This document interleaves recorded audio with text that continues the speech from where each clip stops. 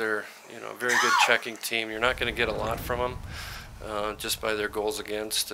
I thought the guys did a terrific job. We stuck to our game.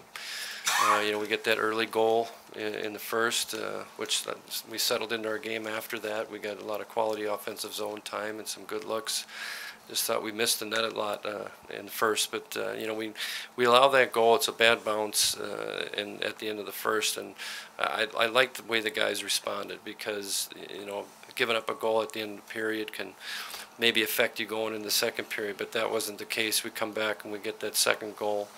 Larry finishes off a really important goal for us in the third, but I just like the way guys are checked, and that's the way it's going to be, coming down the stretch here. It's not really flashy, but it gives you an opportunity to win hockey games. You were in a defensive crisis the first 3 games of this homestand. Is it just a case where, like you say, guys aren't cheating as much and they've become more responsible? That's been the key thing in these last 3 games?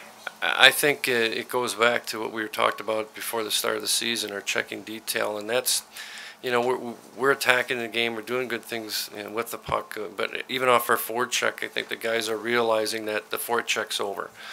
We got to reload, and our F3 is doing a good job of pushing everything to the outside. Our rush coverage is a lot better.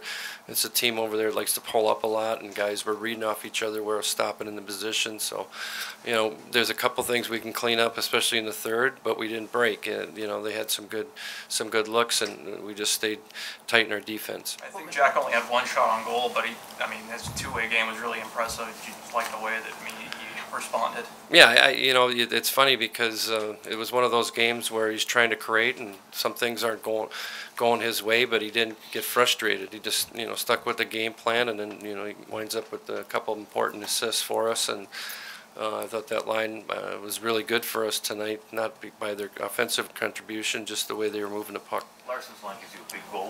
What has made that line work now for a few weeks?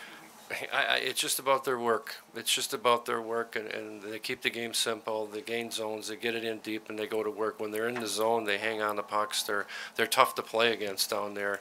It's good to see them to get rewarded. And Larry, talk about winning that race to the net. He wins a race to the net and buries it and makes sure it goes in. So they've provided some really good energy for us. Is Casey Middlestad a long-term thing or a short-term? No, it's day-to-day with him. Thanks. Thank you.